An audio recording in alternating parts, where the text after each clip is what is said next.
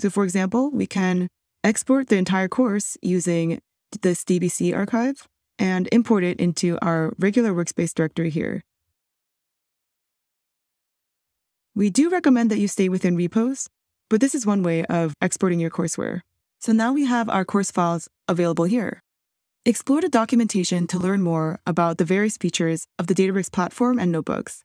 Lastly, at the end of each lesson, you're going to see a command that looks like this, da.cleanup.